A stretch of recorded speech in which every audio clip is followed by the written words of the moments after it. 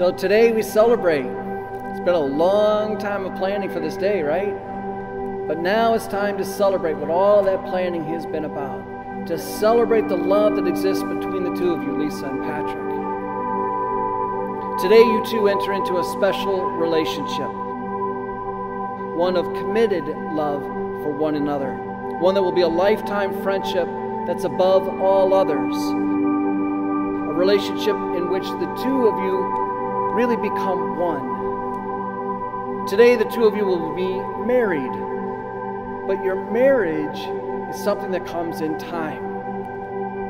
In time you will come to experience yourselves as married, as one body, as Jesus says. They are no longer two, but one flesh. Patrick and Lisa, this is the kind of fidelity and love and commitment that the two of you are to have for each other. Through good times and in bad, in sickness and in health, in times of joy and moments of sorrow, you are to be there for each other.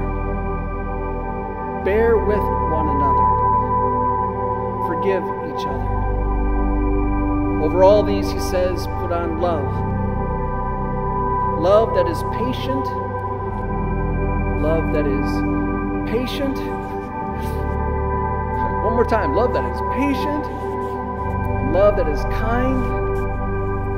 He says, let your love for the other be of greater concern than the other's love for you. It's not always 50-50. There's going to be times when you're going to require more from Patrick.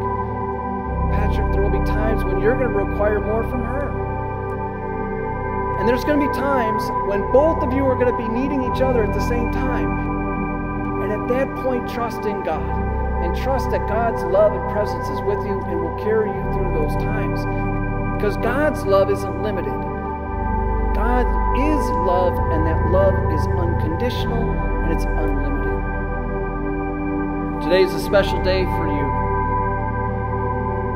But you know, it's a wonderful day for each of us, because what you're about to do in a moment calls all of us to remember and to renew our own promises, our own covenants, our own commitments to one another and to God.